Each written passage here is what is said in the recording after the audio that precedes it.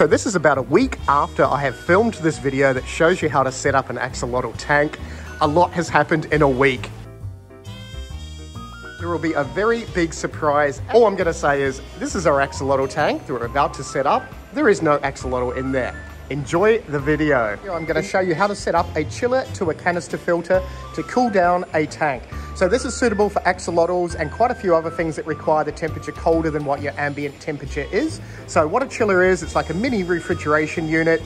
It simply has an in and an out. So you need something like a pump or a canister filter, which is this thing here. If you don't know what a canister filter is, I do have a link at the end of this video that shows you how to set them up. For this little tank here, which is about a 60-litre tank, we are using a Resun 280, which means in 280 litres of water, which is about 4 times the size of this, it can cool the temperature down 10 degrees from ambient temperature. We're simply using a chiller that is rated for a lot bigger tank than what we've got because we know that it will cool the water down. So the main pump we're going to use is this 1,000-litre canister filter, and it is just a simple Orca canister filter. How it works is the water siphons down into the filter, goes through the filter media, through the impeller, then it gets pumped back up into the tank. So instead of the water just going into the canister and then back into the tank, we've got the intake going into the actual canister filter, we have it going into the chiller, then we have another return pipe from the chiller going back into the tank. It is that simple. You just have to make sure that your canister filter, and that's why we're using a 1,000-litre an hour one, is powerful enough to push the water back up. It's not going to be 1,000 litres of circulation in here, and if you are worried about too much circulation, if you've got delicate little axolotls or something delicate that needs to be kept cool, you can use your spray bars and that as well. So these canisters come with lots of bits and pieces. There is a spray bar, you can have that hooked onto that, have that aiming at the back, and if you watch the video in the end of this video, it'll show you all that sort of stuff. So that is our setup. So out of the tank, into the canister, into the chiller, then back into the tank. We're going to get some water and we're going to turn it on.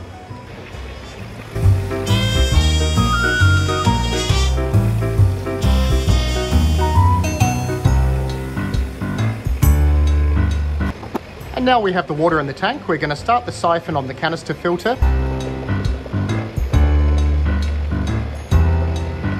Right, once it's filled with water and there's no more air bubbles coming out, we're going to turn it on. Okay, at this point, when most of the bubbles have come out of that, you just want to give it a few gentle shakes to get any air bubbles out of the media and that's still present. Once you've shaken it a couple of times and the last few little air bubbles are out, next thing to do is turn on the chiller, and that's going to give us a reading. We're going to set the temperature to what we want. So we seem to be at 24 degrees. What have we got it set at? We're set at 15. That is probably a little bit too cold.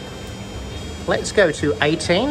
If you just don't touch anything for a while, it will just set at 18.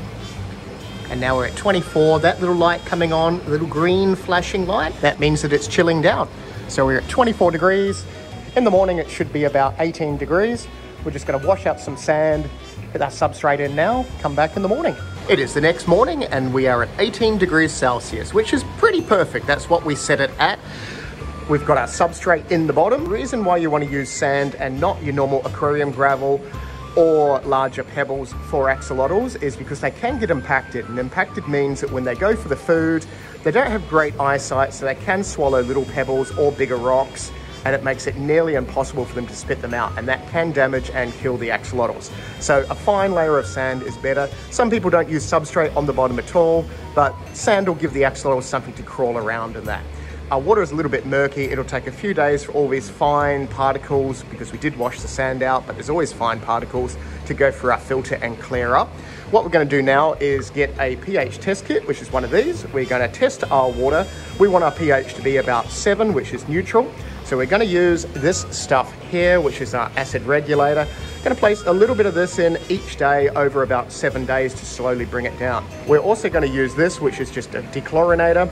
About a capful does 200 litres, so in our 60-litre tank, we're only just going to measure out a little bit of that. We're going to quickly jump to our axolotl tank with our axolotls in it. And this is our 4-foot axolotl tank. It is exactly the same setup as the 2-foot tank you just saw me set up. We have a fine sand substrate on the bottom. We have a few logs and a few plastic plants. The reason we're using plastic plants is because in Brisbane where we live, a lot of the cold water plants need warm summers to survive. They're not full cold water. And because this tank is hovering at about 17 degrees, that is our chiller we're using for this bigger tank, real plants don't tend to last long term. So we see a lot of people use things like Java fern, which is that plant there, which is actually a tropical plant. Long term in cold water, they're not going to last. So you can muck around with a few different types of plants like Alodia, Vallisneria. They're on the screen there. See what works for you. This tank is the same sort of setup as I said it was the other one. The chiller was around the other side. That is our canister filter there, which is a 2,000 litre canister filter, so double the size of the canister filter in the other tank. There is an axolotl right there. So axolotls will get about 35, 40 centimeters, so a lot bigger than that one. That one's about 20 centimeters or so to give you an idea. Very easy to maintain and keep. They do not come out of the water. If you want more information about axolotls, we've got a few videos from months ago. But that is the intake there going into the canister filter. Then it gets pumped around that other tank into the chiller, then back into the spray bar here, just to sort of settle the water down a little bit. So it's still pumping a lot of water around, but there's not tons of circulation because axolotls kind of want to sit there like these two here and just chill. Very, very simple tank setup and layout. You want enough floor space so they'll be able to walk around. So that is a basic tank setup like that. We're gonna jump back to our 2-foot tank.